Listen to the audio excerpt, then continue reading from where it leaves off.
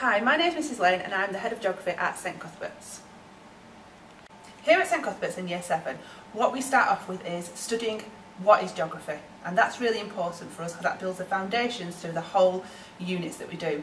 We then go on to look at tropical rainforests and get you doing some fantastic homework, including doing some shoe boxes, which means that we can get you to do the different layers of the rainforest, which is fantastic, and we get lots and lots of competitions. We then go on to look at weather and climate, and then we finish the year by doing a fieldwork study outside on our beautiful grounds. Fingers crossed that it's nice weather. If you enjoy studying geography, at GCSE we do residential field trips where we go up to Grasmere in the Lake District.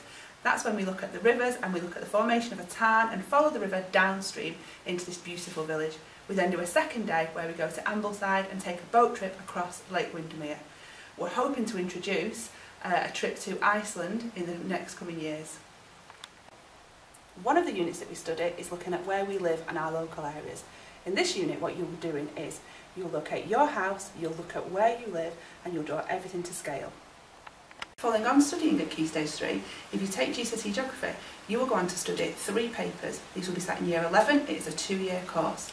Included in these papers are looking at tectonic activity, so where earthquakes and volcanoes are formed, looking at river formation, glaciation.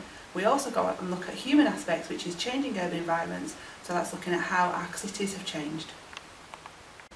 Thank you for watching this insight into what we study here at St Cuthbert's Geography Department. We look forward to seeing you soon. Bye!